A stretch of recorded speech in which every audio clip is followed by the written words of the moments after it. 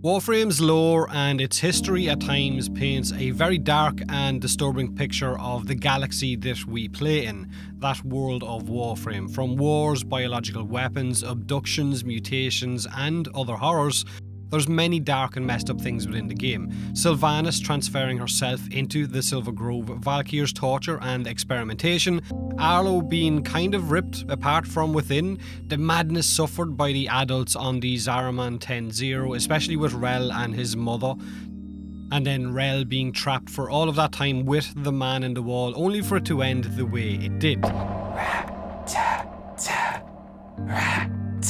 Tap. Some of the lore is indeed twisted, so let's talk a little bit about some of it. When it comes to disturbing, you only have to look at the Orokin race to understand exactly what I mean.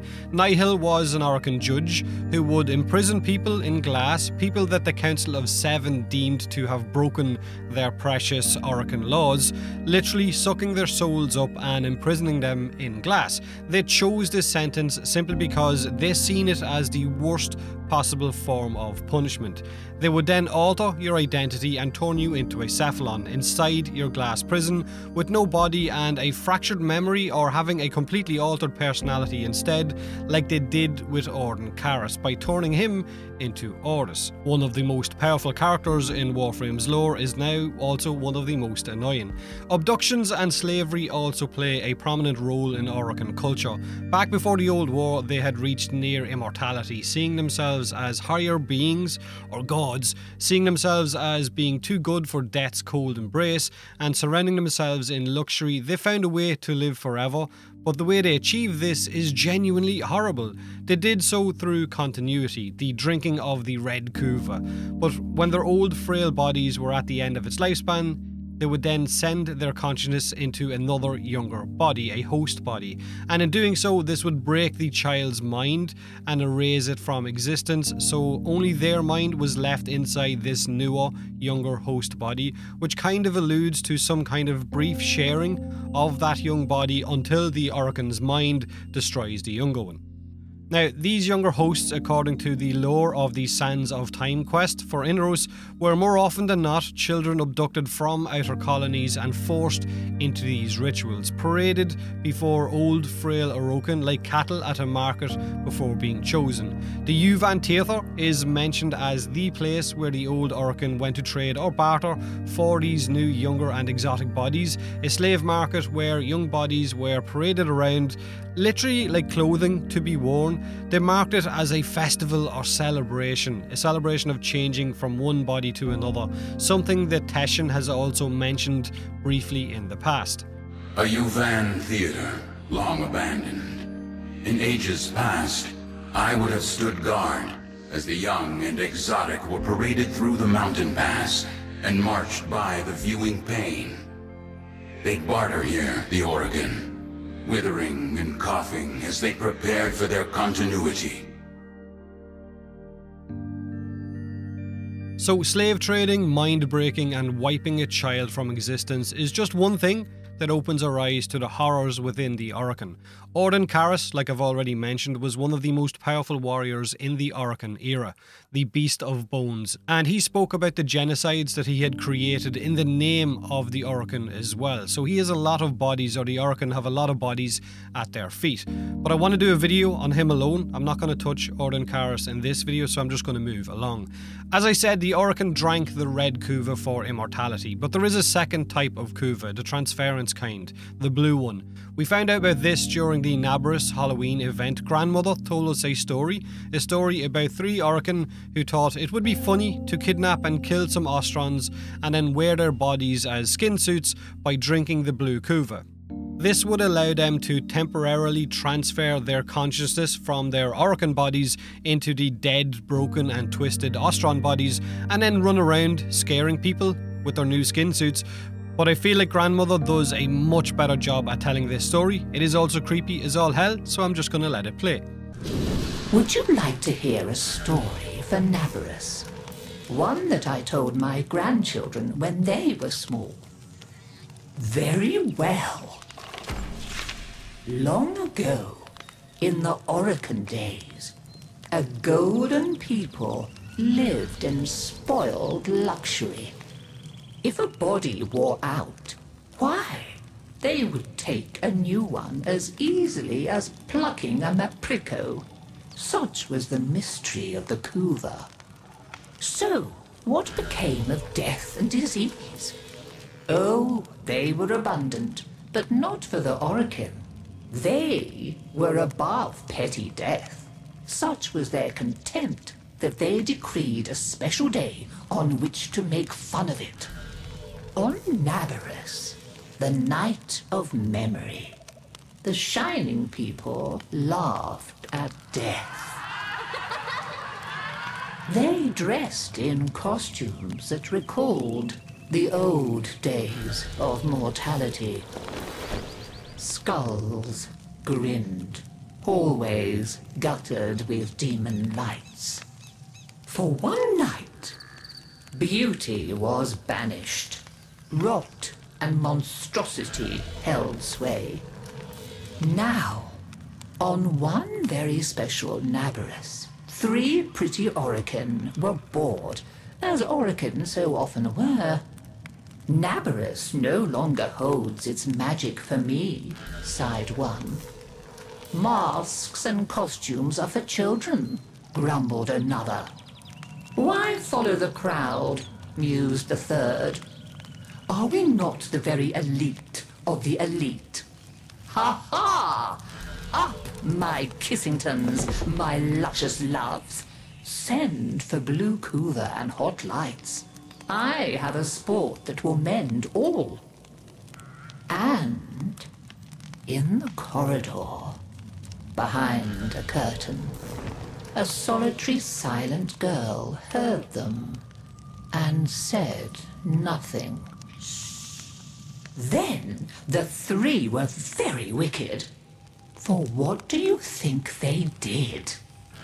Down into the streets they went, and they caught 3 poor Ostrans and bore them back to their gilded halls. One they peeled like a fruit and decked out with glassy splinters, and his naked jaws went chitter-chatter-snap. And it echoed all around. Scarlet footprints he left. Another's limbs they twisted and wrenched his neck, and made a bundle of him until he scuttled upsy-downsy like a horrid crab, with his sockets all empty and his stretched-out nose snuffling. The third they pulled thin in hand and foot. She walked spindly-wise on long tiptoes like a spider, and her entrails hung delicately down. She whispered, split-tongued and hissing as she went. Fine costumes we've made, chortled the 3 Orokin. Let us now try them on and visit our friends. What shrieking there will be! Oh, our names will live forever in the court for such a prank as this. Now, the silent girl brought them their blue Kuva, so they could take on these twisted bodies for only a short time before returning to their own. They drank and slept and woke in their 3 horrid forms. Off they went down the stairs, out the door, into the city, into the night of banners and masks and wild hilarity. Chitter-chatter-snap, scuttle-buttle, whispery-hispery. As you can imagine, there were many screams and laughs. Such cleverness, such wit. But in a high room of the tower, the silent girl looked at the faces of the 3 sleeping Orokin. She went and opened a little ivory door that she was not supposed to know about, and drew forth a flask that she would have been glassed for even looking at. A flask of crimson Kuva, the scarlet seal upon continuity, permanent. And she tipped it down 3 cruel throats. With a little laugh, she went skating away, never to return. There were many screams that Nabarus night, but when the sun came up, none screamed so loud as the 3 who found that they were trapped in the hideous bodies they themselves had fashioned forever and ever.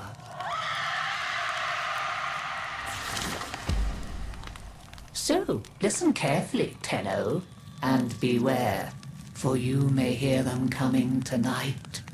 Whispery-hispery on long stalking bones, scuttle-buttle with his eyes all empty, and skinless, dripping-handed, chitter-chatter-snap. Happy Nabarus!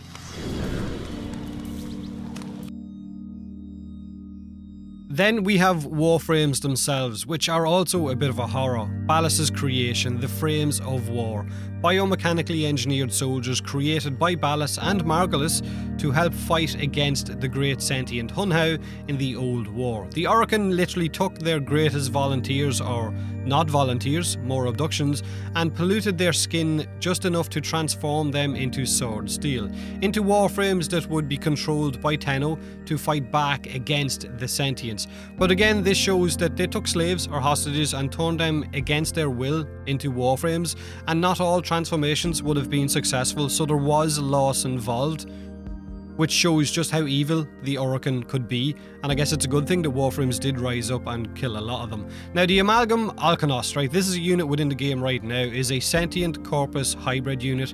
This thing used to be a Corpus crewman, which makes it so much worse when you see them in action. They will grab another unit, Corpus crewmen included, lift them up into the air as the unit flails around in agony, and then they will inject stimulants into its brain. But in doing so, it will melt the face off that Corpus unit, leaving behind a powerful, enhanced Red Skull Corpus that just simply wants to mess you up and is a little bit harder to kill. So consider that next time you see one of these floating around. Kill it before you have to witness this. Now, the Orokin weren't the only ones big into slavery. Fortuna is a death-ridden slave colony where people have their brains removed and shelved if Nefanyo doesn't reach his quotas or doesn't like what he sees. It is a bit of an eye-opener. Their brains are basically left on a shelf until someone else can pay off their debts. And a lot of their bodies are heavily augmented as a result of this as well. Now, the Man in the Wall, the Indifference, or the Lidless Eye, 3 names of the same entity, an entity that we know very little about, just kind of breadcrumbs being left around for us, and we have to do a lot of guesswork, is obviously one of the more freaky parts of Warframe's lore. His interactions with Albrecht and Trati and his description is eerie, to say the least, and confusing at the same time. Did he come back through the portal with Albrecht or instead of him or not? We're kind of left wondering. Rel sacrificing himself to hold back the Man in the Wall is another dark, twisted story that paints the Man in the Wall as something that we should be afraid of. And then it shows up in the new war and we make a deal with it. He's after something. He's not finished with us yet, and we don't know what it is. We won't know, I guess, until the story evolves a little bit further. But it is definitely one pathway that I can't wait to go down and see what happens. It's going to be messed up and it's going to be confusing, but I can't wait. Share your thoughts in the comment section below on what other dark or disturbing parts of Warframe's gameplay, units or lore there is that you'd like to talk about. Have a great day, and as always, thanks for watching.